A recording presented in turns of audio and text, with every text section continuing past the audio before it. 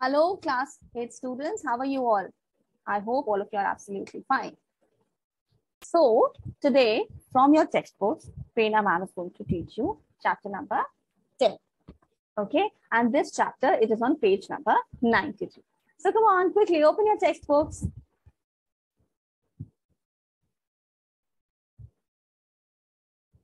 All right, all of you are on the same page, chapter number 10, page number 93. What is the name of the chapter? The name of the chapter is A Period of Transition.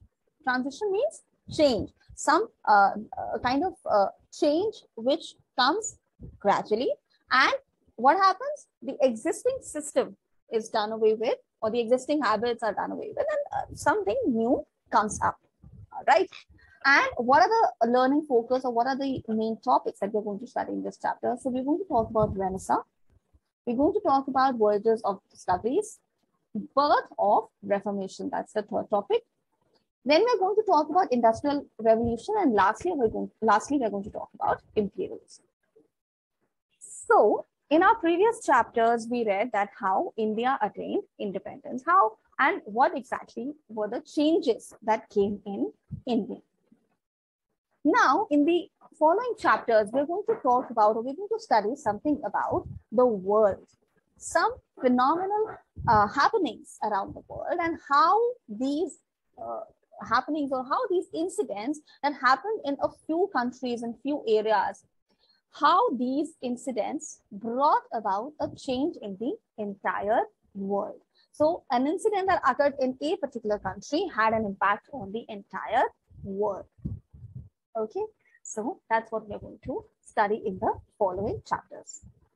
Now, this chapter, which is about the period of transition, talks about some changes that started from about 15th century, or that existed in a certain customs or systems that existed in the 15th century. And then gradually people wanted to change those systems. Why they wanted to do so? Was there anything wrong with the systems that existed? Let's find that out. Okay, so talking about the first topic, which is Renaissance. Now, if you remember, when we started the previous chapters, wherein we talked about Indian Renaissance, I told you the meaning of the word. What is the literal meaning of the word Renaissance? It means rebirth. Basically, a change that happens, which is like a rebirth. Okay, so this concept of Renaissance was not just limited to India. In fact, it came to India a little later. Before that, this concept had already started prevailing in Europe. Why? How? Let's see that.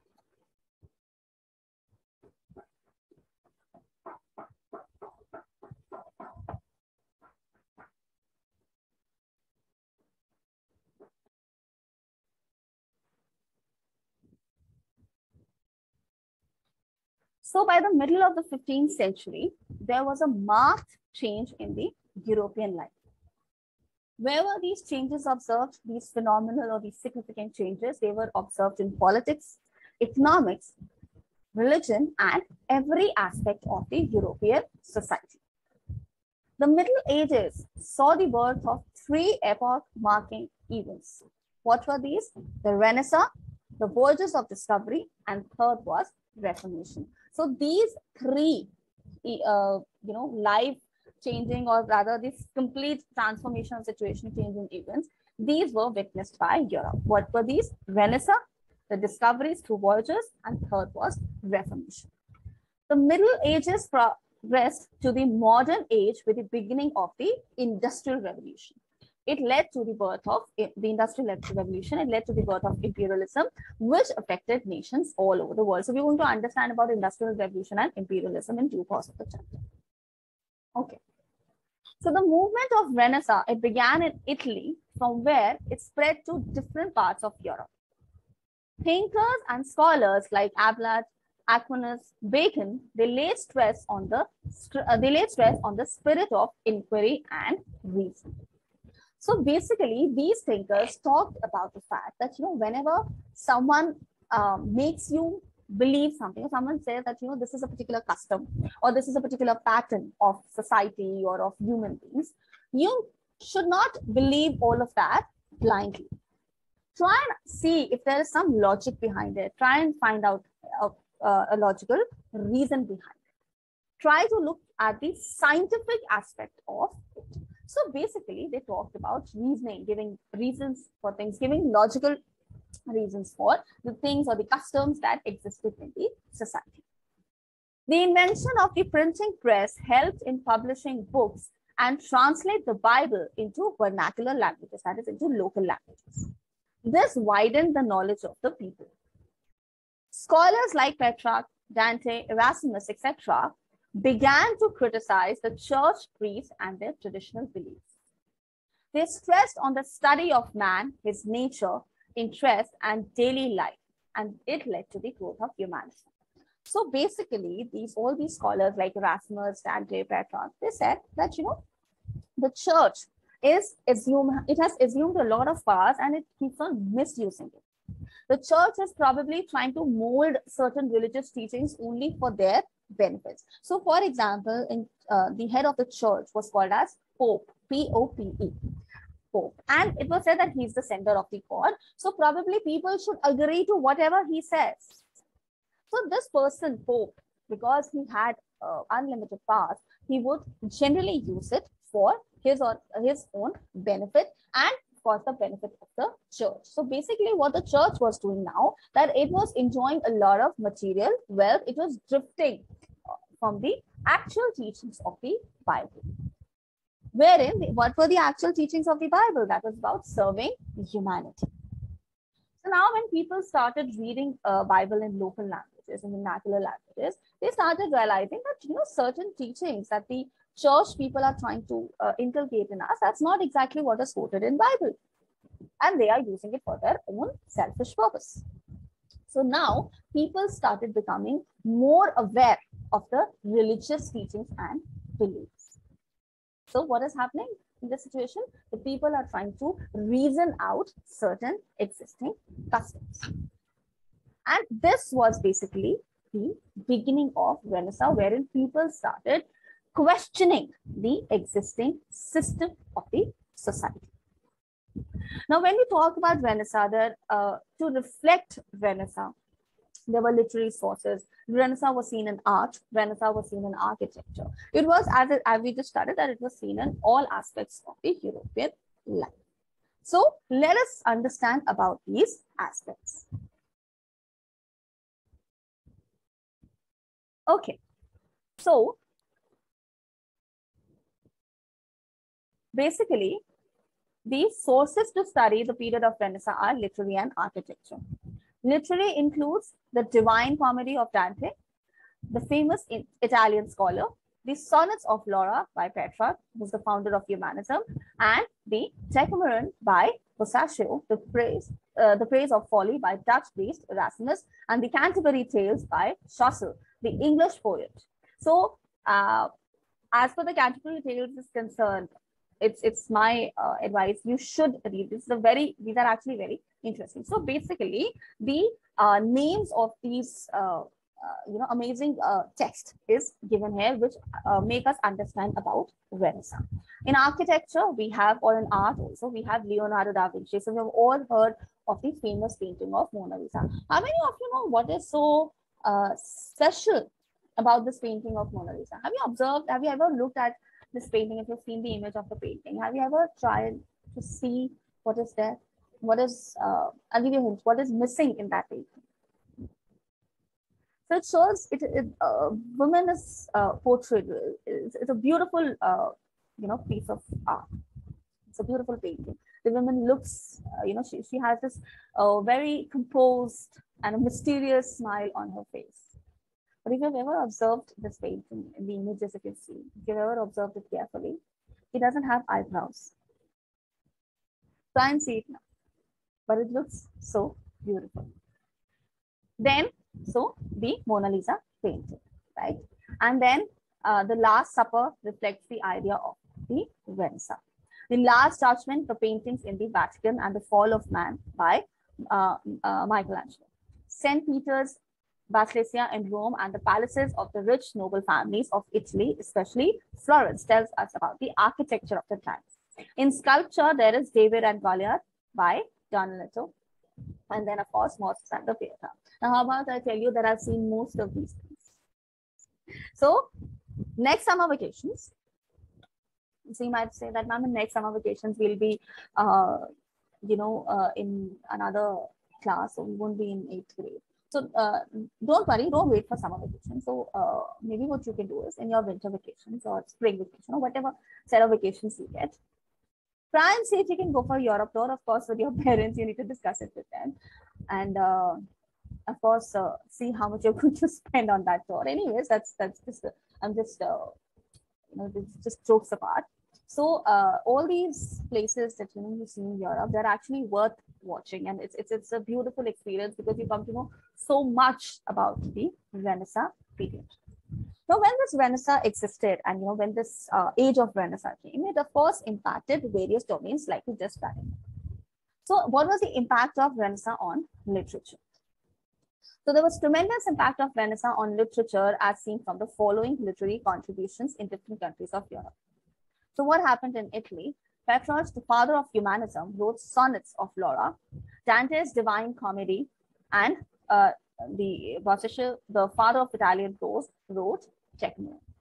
In England, Chaucer's The Canterbury Tales, Thomas More's Utopia, Francis Bacon's New Atlantis, Spenser's Faerie Queene, Shakespeare and all his plays, and Milton's Paradise Lost, all worth reading. Then in France also you had a few literary works. In Germany, yes, we talk about Martin Luther. He translated Bible into German. So Martin Luther was one of those known person, or one of those known names who questioned the church. He said that the practices of the church are corrupt. The church is only trying to extract wealth from the people, wherein its main duty is to guide people towards achieving salvation. Holland, Erasmus, Praise of Folly. Now we talk about impact of Renaissance on art. So we talked about Leonardo da Vinci's famous painting, Mona Lisa, and The Last Supper. Michelangelo's The Last Judgment and the Fall of Man. And then in architecture, St. Peter's Basilica in Rome, St. Mark at Venice, and St. Paul's at London, the Pitti Palace in Florence. In sculpture also, I've told you the names that existed. Now, what was the impact of Renaissance on science? Now, this was actually one of the major changes that came during the Renaissance period, that the entire concept of science, the teachings of science that earlier existed, they changed. How? So basically what happened, that before Renaissance came into existence, people were made to believe that Earth is the center of the universe, and all other heavenly bodies revolve around it. But when discoveries were made by scientists like Galileo and then Copernicus and all these scientists, when they came, they gave the actual teachings, or they told that how exactly the universe worked and how exactly science worked, wherein Galileo, he invented the thermometer and modified the telescope. And Galileo was the one who said that it is sun which is in the center of the universe and all other planets revolve around the sun. But because at that point, church was very powerful, Galileo was punished. All right. Then Copernicus, he wrote about the revolutions of the heavenly bodies. Vesalius studied all the organs of the human body, and William Harvey discovered carbon dioxide, and Corgus made ethane. So all these people talked about or made these discoveries. Now we are going to talk about voyages of geographical discoveries. So basically now what was happening in Europe, a lot of discoveries were coming up. Why? Because the Europeans, they wanted to travel the world. So at that point of time, technology was obviously not as developed as it is today, but people wanted to travel the world. They wanted to explore new places. So a set of new discoveries came into existence. So let's talk about these discoveries.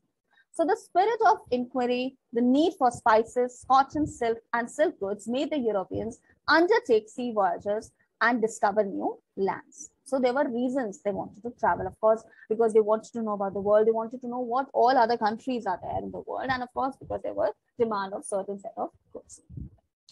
When the Turks conquered Constantinople, the old sea route to the Red Sea and the Persian Gulf to the Asian countries was closed. So the Europeans, they had to find new routes. How they were able to do that? The mariner's compass helped the sailors find the direction they were sailing into. So if you see a compass, if you've seen, have we talked about the compass, which is, circle with a circular in shape, and it tells you the 4 directions: north, east, west, and south. So, and of course, you can also, nowadays, you can also see compass in your phones. During the first half of the 15th century, the Portuguese were encouraged to explore the coast of Africa. In 1492, Columbus sailed further west into the Atlantic Ocean and discovered the islands close to Asia. So we've all heard of the Columbus. Now we talk about Reformation. So people became annoyed with the corrupt practices of the Pope and his clergy. The Pope and his clergy led a luxurious life. Like I already told you, that all they wanted to do was to extract wealth. Church offices were not given to the deserving, but sold for money. So imagine jobs were being sold in the church. The evil practice was called simony, and a clergyman was required to pay his first year's income to the Pope, known as the Annate of First. Now, Martin Luther, I just told you that he was one of the first person who questioned the church. He led the protest movement against the Pope and the Christian church, which was also called as the Protestant movement. The Christian church was split into 2 groups: the Catholics, who remained under the Pope, and the Protestants, who were against the Pope. With the breakup of the Roman Catholic Church, many rulers, particularly in England and in Germany, declared themselves as the head of the church, as well as the head of their government. In this manner, nation states grew, uniting the people under their king to fight the Pope and the Roman Catholic Church. So now the authority from the church was taken away at a lot many places, and it was king who was made as the actual ruler. Now we talk about Industrial Revolution and its impact. So while all these changes were happening across Europe, another change that occurred was the Industrial Revolution. So till the 1750s, a domestic system of production operated in Europe. Domestic system means that people used to, manufacture goods at their home, right? So there weren't the concept of industries or factories as such. Whatever products were made, people used to make in their home and sell it in the market. The products of small-scale industries were made at home by the family members. Through discoveries and inventions, a great change took place in the industrial sector when machine-made goods began to be manufactured in factories. This transformation was also known as the Industrial Revolution, because now goods were not really handmade, rather machine-made. Industrial Revolution means a number of changes that altered the methods of production and distribution, leading to dramatic changes in the economic as well as social life of the people. A French socialist, Paul Babeuf, used the term Industrial Revolution for the first time. The movement started in England and then spread to other countries. And why did it start in England? First, because in 1700, England was not involved in costly wars. So it had a powerful navy to guard it, and as a result, the English people turned their innovative ideas towards bettering their life. Iron and coal, the 2 main minerals required for industries for speeding up the production, they were available in plenty in England. Due to the enclosure movement, rich landowners bought the land of the poor peasants and enclosed the small plots to form large farms. So what they did, that they took many small pieces of land and converted it into a single large piece of land. The landless peasants had no jobs, so they shifted to the towns and cities in search for jobs. So now these peasants wanted jobs, and because the industries required labor, labor was also available in abundance. Electricity was available from the fast flowing rivers in England. So basically hydroelectricity was generated, and skilled artisans who had migrated from Catholic countries to escape religious persecutions were available to work in factories. Again, labor available easily. England's naval power helped her to set up a colonial empire. The colonies served as markets for English goods. So basically what England was trying to do, it was trying to conquer countries near about and some in Asia as well. Railways helped to carry raw materials and finished goods faster. So first there was developed system of transport and communication, and the English merchants had surplus money to spend in setting up factories. What were the major inventions that occurred? 1773, John Kay invented the flying shuttle to weave cloth. 1765, James Hargreaves invented the spinning jenny to weave thread in a better way. 1769, Richard Arkwright invented the water frame to prevent threads from snapping. And 1769, James Watt invented the steam engine. 1785, Edmund Cartwright invented a horse-drawn weaving loom.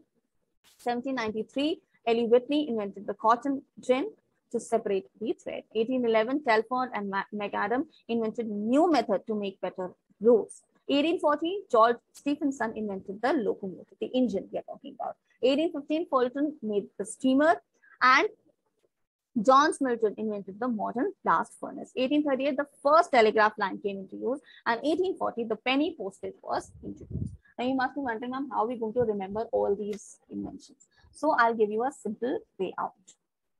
Find out the photos of all these inventions, whether it was the flying shuttle, or whether it was the spinning jenny, whether it was the modern blast furnace, or whether it was the cotton gin.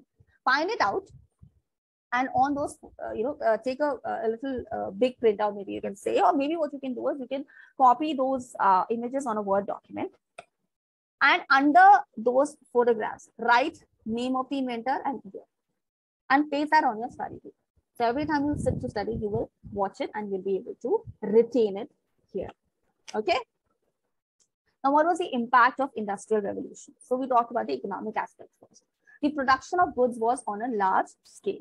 Why? Because all that was required for production, whether it was land, whether it was labor, whether it was capital, whether it was organization, the factors of production that we talked about, all of these were available in abundance. Okay. So there was large scale production.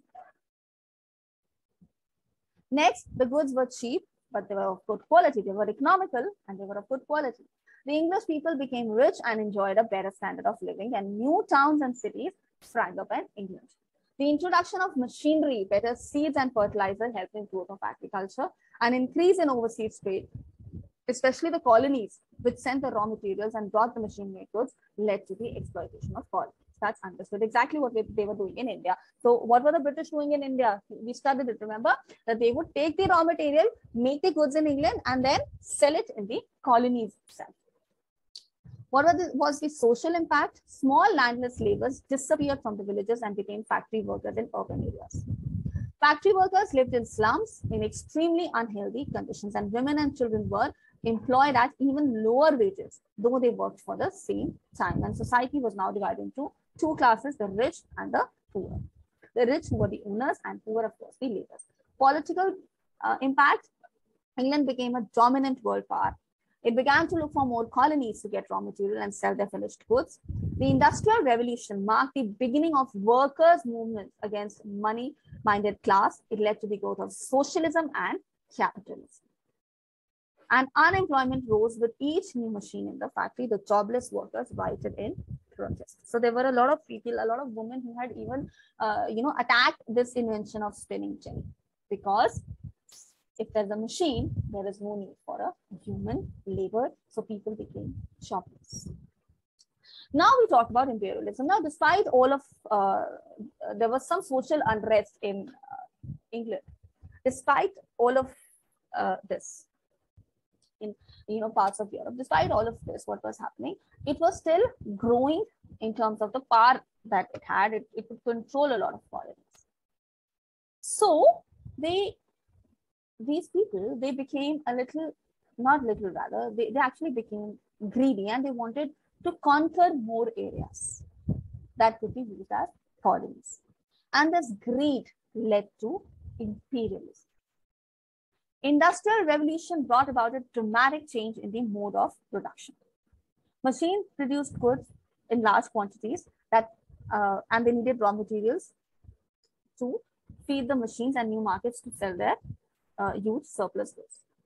There began a rush for colonization among those European countries. So basically, these European countries, like I already told you, they had this greed of colonizing as many nations as possible.